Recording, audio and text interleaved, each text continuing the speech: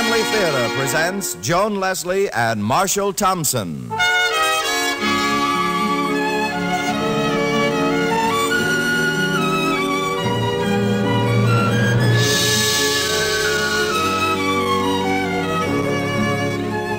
From Hollywood, the Mutual Network, in cooperation with Family Theater, presents The Rainbow Chaser, starring Marshall Thompson. And now, here is your hostess, Joan Leslie.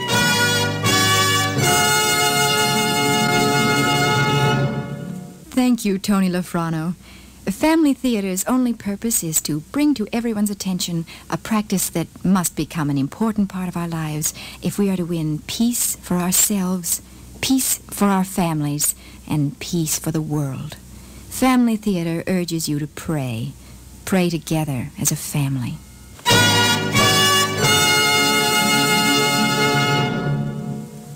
And now to our transcribed drama, The Rainbow Chaser, starring Marshall Thompson as Jim.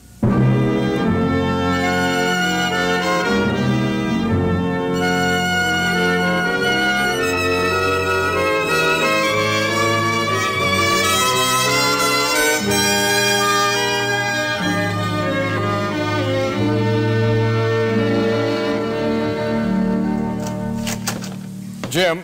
Oh, Jim. He's not back from lunch yet, Mr. Kearns. Well, it's almost 1:45. He's asked me to tell you he might be a little delayed. Okay. You happen to know if he sent that wire to Spaulding this morning? Well, I couldn't say. Maybe that's what's keeping him. I hope not. I told him to phone it in better than 3 hours ago. Well, he ought to be back pretty soon. Hi, Dad. Jenny. Hello, Mike. How are you, Miss Kearns? Fine. How do you like the sporting goods business? Great. Probably like it even better when I learn it. Mike, tell Jim I want to see him as soon as he gets back, will you? You bet, Mr. Kearns. Come on in, honey. Well, don't tell me you've got Jim out running errands. I have not. He's still on his lunch hour. His lunch hour? Yes, that's just about the way it strikes me. But he had lunch with me. We finished almost an hour ago over at Wright's. Well, he probably had some appointment. I just wish he'd leave word around when he has to go somewhere.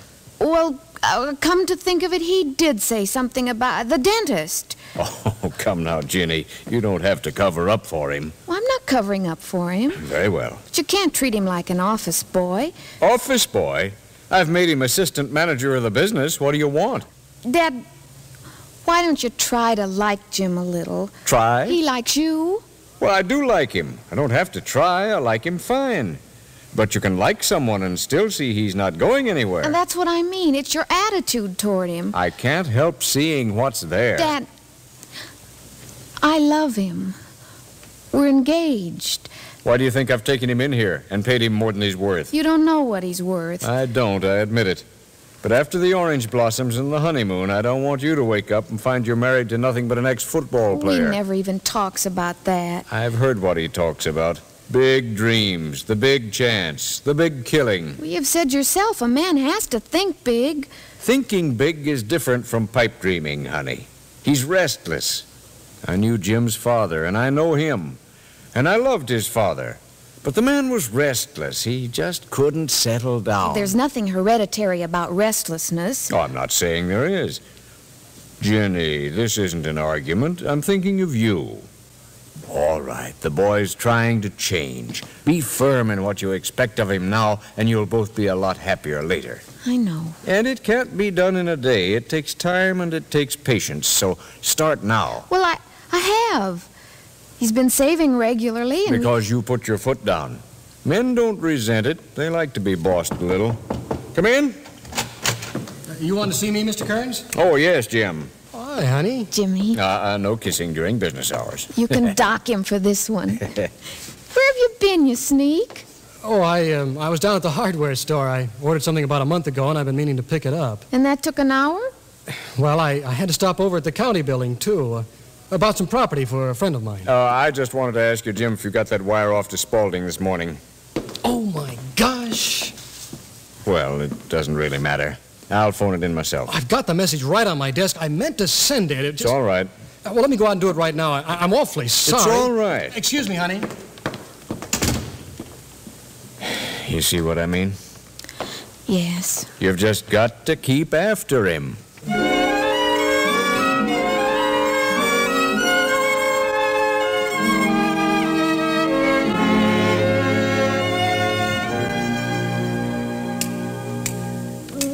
Son, what is it? Well, it's called a scintillometer. How much did it cost? Almost $500. Jimmy. Oh, you wait and see. I'll get it back. Maybe 10 times over. It was up at the AEC office in the county building this afternoon, and the fellow I spoke to says they've got aerial maps of the whole mountain range around Santa Rosa. Has he let anyone see the maps yet? No. The first time anyone will see him is tomorrow morning at 11 o'clock up at the Santa Rosa office. Then it's just going to be one big dash to the hills. But are they sure there is uranium up there? Well, it's like I told you. They're going to have some certain hot spots marked on the map, places where the instruments in the survey planes got a strong reaction when they flew over. It means there's something there. They don't know what or how much, but if it's uranium ore and there's enough of it, you may have a find. Then you just file a claim? Yeah, and take out ore samples and see what you got. Have you told Ginny about this yet? No, I wanted to get it all set first. But you'll have to let Mr. Kearns know if you aren't going into work tomorrow. Oh, I know. I'll tell him. What's the matter, son? You afraid they'll laugh at you? I guess so. Kearns thinks I'm a bubblehead anyhow. Oh, now. He does. He doesn't make any secret of it either. Well, you can't stop people from how they feel. I've known Alan Kearns all my life. He has his own way of thinking, his own way of doing things, and he's set in those ways. Do you think his ways are right? Well, he's one of the most prosperous men in town. He's worked hard. I think he deserves to be successful. Well, you trying to say that if I run up to Santa Rosa and find some uranium in one afternoon, I don't deserve it? No, I'm not trying to say anything of the kind. But you don't think much of the idea, huh? Not much. Well, what do you think Dad would have thought of it? He'd have been up there 3 days ago, standing at the head of the line. And you think I ought to forget it? Son, you're 28 years old. All through your childhood, your father and I tried to teach you what we thought you needed to know as best we could. But you're not a child anymore. This is something you have to decide for yourself.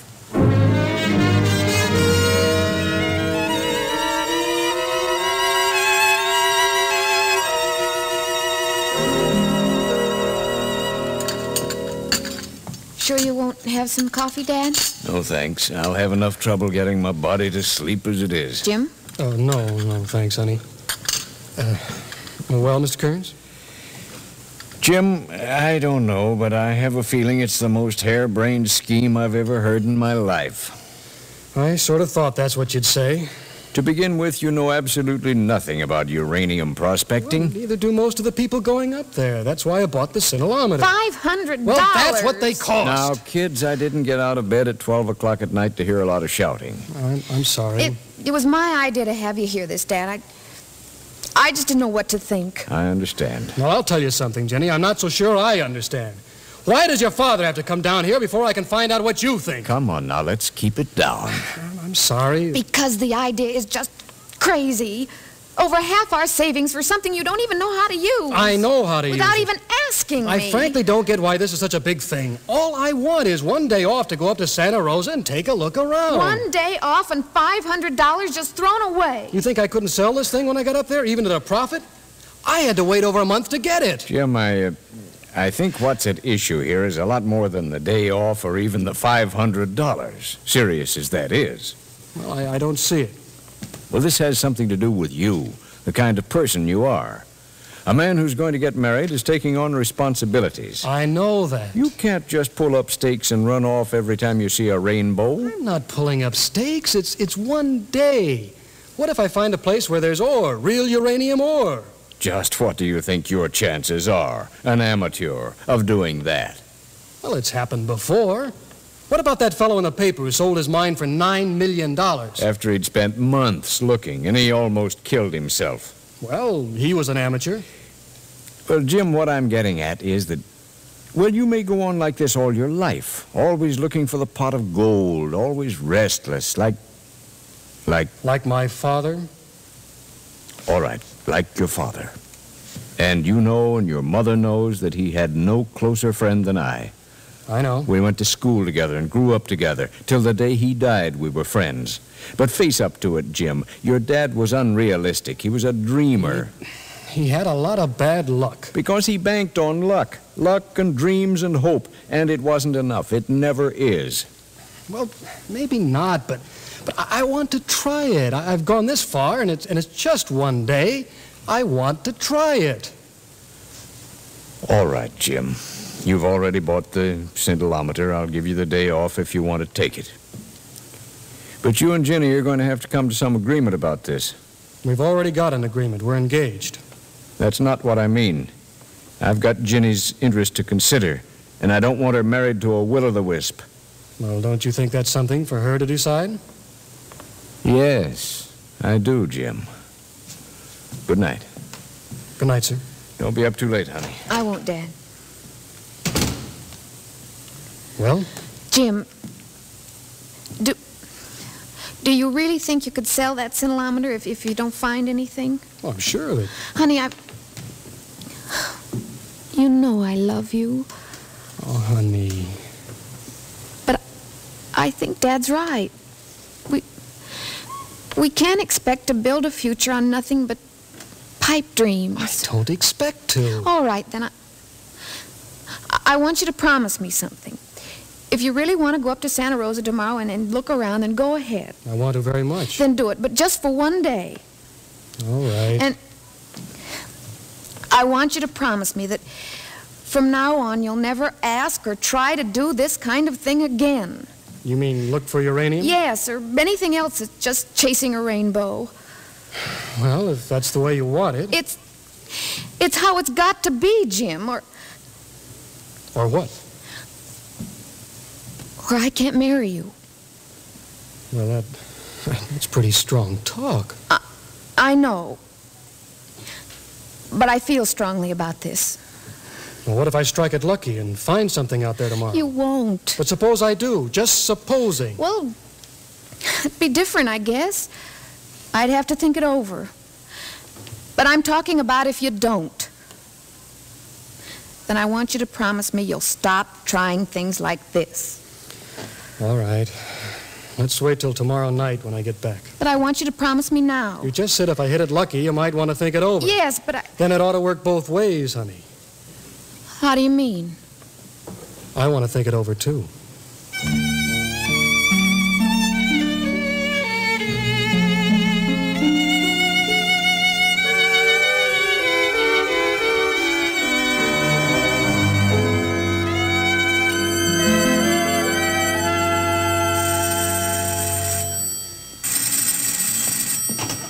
Hello? Oh, yes, Ginny. No, he's not back yet. Well, I've been keeping his dinner for him since 6. He ought to be along soon. Yes. Yes, I know, Ginny. He told me. Well, it's something you'll both have to decide. Oh, there's the door. Hold on just a minute. Yes? Excuse me, ma'am. Are you Mrs. Seitz? Yes? Jim's mother? Yes, is anything wrong? No, my name is Sawyer, Mrs. Seitz. Phil Sawyer. I run on to Jim this afternoon along the Bonita Range just north of Santa Rosa. Well, where is he? Is he all right? Well, yes, he's fine, ma'am. That's what he dropped me off to tell you. Oh, you mean he's here? Well, he was up to a moment ago. He said he wanted to drive over to his girl's house. Ginny, I think he said her name was. And would I ring the bell and wait here for him? He's on his way over there now. Well, that's my understanding, Please come in and shut the door. I've got someone on the phone. It's a pleasure. Hello, Ginny? Ginny, he's on his way over to your place. Well, I don't know. I can't imagine. Yes, he should be along in a few minutes. Yes, and have him call me, will you please? All right, goodbye.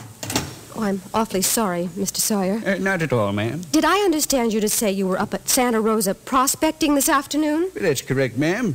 We staked 3 claims in places where that scintillator of his was clicking so much it'd like to break. He found some uranium? Now, you can't be certain. I've seen veins fat and sassy on the surface, and 10 feet later they peter out to nothing.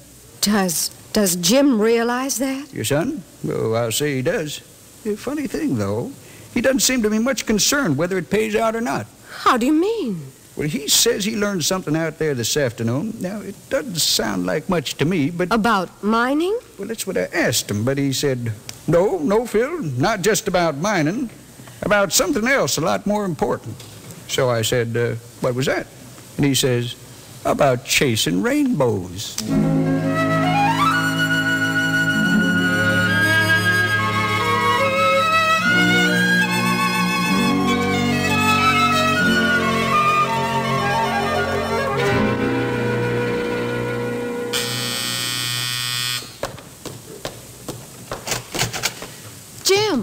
Hi, honey. Come on in.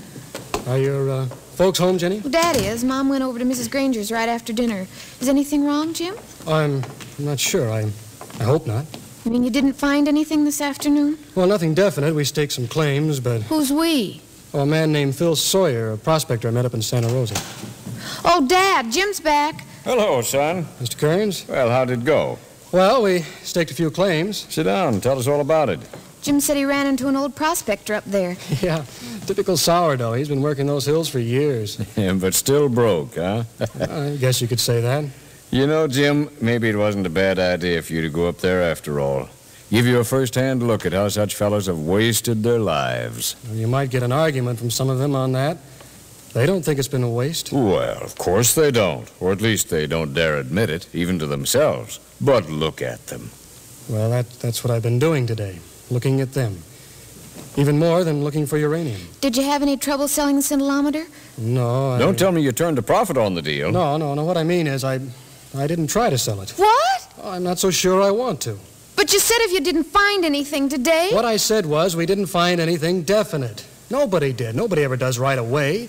We found some hot spots. We're filing a claim on them. But, Jim, you promised. No, I didn't promise. Son, you're twisting words. Well, we'll see who's twisting what. Before you went back upstairs last night, I remarked that if I wanted to, I could probably sell the scintillometer up at Santa Rosa without any trouble. Yes, and then later you said you would sell it. No, what happened later was that you said I would sell it. Or more exactly, you asked me if I was sure I could sell it, and I said yes. Well, if you're going to split hairs... I'll bet you think that's what I'm doing. It's the nicest way I can describe it. Well, then, for a change, let's don't be nice. Let's call this what it is. You and your father are trying to make me over into the ideal husband and son-in-law. All Dad's trying to do is help you. Help me what? Be like him? Maybe I'm not like him. Maybe I'm different. But, Jim, you promised. I didn't promise anything. You make up your mind I should do something, and then you convince yourself I've agreed with you. Jim, I think you remember our conversation last night about being impractical, banking on nothing but luck. You bet I do. And I remember something else. We talked about my father. And I sat here and listened to you condescending about him. Now, that's not a fair word. The word is condescending. You liked him. He was a pleasant fellow, but a bit of a bonehead. I didn't say that. You didn't have to. I know what you think of him. He was my friend. Sure, and you were his friend, too. But have I ever told you what he thought of you? Jim. My dad thought you were a stodgy shopkeeper. Jim, I won't let you talk like this. We'll talk like this about my father. A dreamer, an idler, a failure, anything that comes into your head, and I sit and listen to it. But it's not meant to be an insult. Well, I take it as an insult. I'm sick of it. Son. And I'm sick of being made over in the image of something I'm not. I don't ask you and Jenny for promises. I don't ask you to be like me. But I have got the right to expect that my daughter won't marry a man who'll let her starve to death. No question about it. That's all Dad's worried about. I don't believe that. Jim. I don't think your dad feels a man can support a wife unless he does nothing but work to 9 to 5 in a sporting goods store. You're going to do it with uranium? Maybe. Just maybe. Jimmy, be reasonable. No, you don't be reasonable. You mean be like your father, nothing but safe and sane? You think that's a bad thing to be? Not if you want to. Not if it gives you pleasure. That's why I think my dad was as wrong about yours as he is about mine. You can't measure everyone by yourself. You can't do it. It's mean and it's sick and it's arrogant. And what are you going to be, Jim? Like those sourdoughs up in the hills? Chasing a rainbow all your life? Have you ever chased a rainbow, Mr. Kearns? Not that I'm aware of. Then how do you know what it is? How do you know what it's like? I think I know when a man's behaving like a fool. How can you tell? Because he banks on luck and he fails. And that's a fool? A great percentage of the time, yes. But what if he succeeds? He's still a fool, but now he's a lucky fool, huh? Success isn't a matter of luck. I agree with you. But not once since this uranium business came up have you considered that I might have brains enough to learn anything about it or will enough to work at it. You figure if I connect it all, it'll be blind luck. You mean you'd quit your job at the store? That isn't what I mean at all. Well, son, you can't hold 2 jobs at once. I don't intend to. I've got a partner who'll work the claim, and I'll go up on weekends and help him. Jim, it's not practical. I think it can be done. I'm afraid I just don't see it. Well, I've got a difference of opinion. Let's give it a try and see how it works. Now, son, I've tried to be patient about this, but you seem to have forgotten completely that you have an obligation to Jenny. I haven't forgotten it. Honey, Dad's just thinking of our future. He doesn't want me to marry someone who'll make me unhappy. Do you think I'll make you unhappy? No. Not if you settle down and... And how will you make me happy? What? What's your obligation to me? Have you and your dad ever talked that over? Son, I suggest we stick to the subject. I think we're right on it.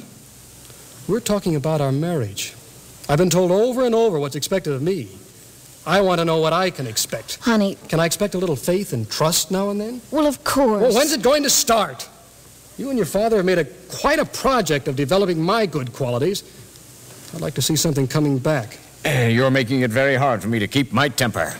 Well, now you know what I've been up against for the last 6 months. Jim, you're being rude. Well, son, I can excuse the rudeness, but you're going to have to make a choice. I'm not going to have to do anything. It's your job or that uranium mine. Oh, Jim, please, think of us. I am. Take your choice. We'll see if it's my choice. You mean if I keep that mine, I'll have to quit? You won't fire me? You'll bet I'll fire you. So it isn't my choice, it's yours. If I don't do what you say, you'll fire me. Make a choice. I haven't made a choice since I went to work for you. You've made them all. And last night you got Jenny to where she was doing the same thing. Promise me this, promise me that. Jim. What kind of promises do I ask from you? Just that you'll marry me and love me and be Jenny's sights. That's who I'm in love with. Not who you could be. Where are you going? Home, I'm tired. Then you're going to keep on with the uranium? Yes? And if I get another idea 6 months from now that looks good, I'll use my weekends to work on that, too. Good night.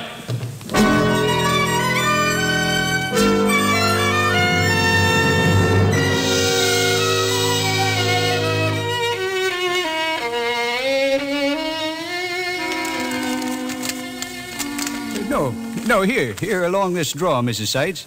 You see there in the map? Oh, yes. Of the 3 claims, I think that's our best prospect, don't you, Jim? Hmm? That 3rd claim, that looks like the hottest. Oh, yeah, Phil, it does. Oh, son, why don't you turn in? You're tired. I don't know. I guess I really fixed myself up with Jenny tonight. You did what you thought was right, speaking up to Mr. Kearns. Yeah, but I'm still in love with his daughter. Well, Jim, you can't go on resenting people. Oh, I'll get it. Good evening, Helen. Alan! Is Jim still up, Mrs. Seitz? Why, yes, Jenny, come in. We know it's late. Oh, why, no. We're just sitting around the dining room table having some coffee. Who is it, Mom? It's Jenny and Mr. Kearns. Hello, Jim. Hi, honey. Mr. Kearns? Jim? Oh, excuse me. You haven't met Mr. Sawyer, Jim's partner. Well, how do you do? Mr. Kearns. It's a pleasure, sir. And his daughter, Jenny. How do you do? Very well indeed. Thank you, ma'am. Mr. Sawyer was just showing me, on this map, the places where he and Jim staked out their claims today. Oh, it's fascinating. They climbed for miles to find this last one. Yes, and I was just saying it looks like the best. Could I see the map, please? Why, sure. You see, there's a lot more to this than just racing around the countryside. I've been 20 years studying these outcroppings, and this particular place always had a kind of fascination for me. Mr. Sawyer says it's an unusual formation. Oh, is that right? Yeah, but if it weren't for that signalizer of Jimmy's, I'd probably have given it up. You mean you saw Jim had one of those devices and you decided to team up with him? Well, no. In fact, it was the other way around. I generally fight shy of tenderfeet, but Jim, he came up to me this morning at the AEC office and said he had heard I knew my way around the hills and would I like to take on a stockholder. Kind of like an old established firm, he said, selling a few outside shares. And you agreed? Well, I figured if he had both the nerve to risk some money and sense enough to hedge his bet, he might just make a smart partner. So I took him on. And he's going to come up and help you on weekends? That's right. I'll mine for samples Monday through Friday, and we can cart him down on Saturday. I see. Well, after all, it's just time you'd use for playing golf or mowing the lawn. Do you think you've found anything valuable? Now, Dad. Well, I'm just asking. Oh, Mr. Kearns, you should know better than to expect an optimistic answer to a question like that. Well, I'm wondering if you've got enough capital to get this thing off the ground, or rather, out of the ground. Well, I'm not saying we couldn't use an extra hand. You, mean digging? Well, that's how you get everything worth having, isn't it? Through hard work. Well, yes. Well, then let me show you here on the map. What about the map? Well, this is that 3rd claim. Now, how I figure, if we had your station wagon, we could take this road here, see? Oh, the truck would be a lot better. We'll use the truck. All right. Well, then Saturday morning, we take the truck out of the road from Santa Rosa. We start at the hills.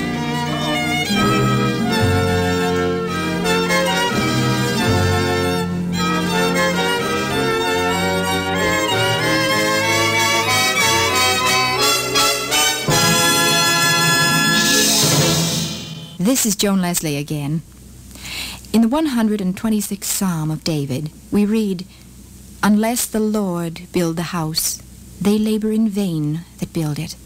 Unless the Lord keep the city, he watcheth in vain who keepeth it."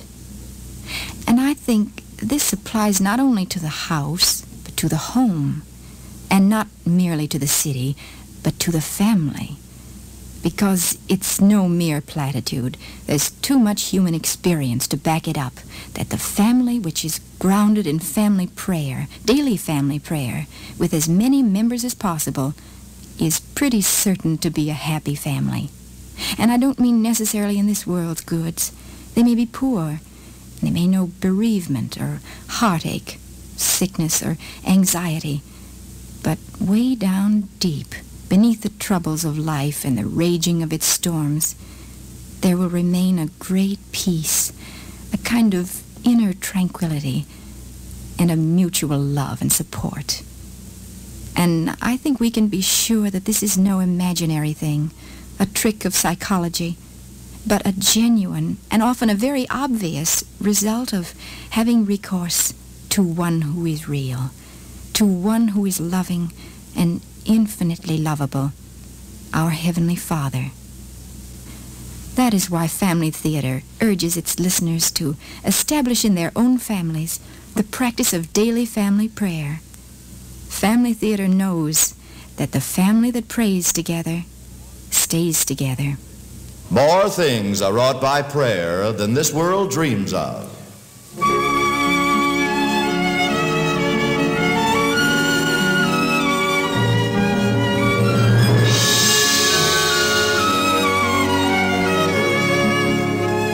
From Hollywood, Family Theater has brought you transcribed The Rainbow Chaser, starring Marshall Thompson. Joan Leslie was your hostess. Others in the cast were Fred Shields, Robert Emlin, Joyce McCluskey, and Margaret Brayton. The script was written by John T. Kelly and was directed for Family Theater by Robert Hugh O'Sullivan, with music composed and conducted by Harry Zimmerman. This series of Family Theater broadcasts is made possible by the thousands of you who feel the need for this type of program, by the Mutual Network, which has responded to this need, and by the hundreds of stars of stage, screen, and radio who give so unselfishly of their time and talent to appear on our Family Theater stage. To them and to you, our humble thanks. This is Tony Lafrano expressing the wish of Family Theater that the blessing of God may be upon you and your home, and inviting you to be with us next week when Family Theater will present The Kiddie Story, starring Nancy Gates and Robert Rockwell. Join us, won't you?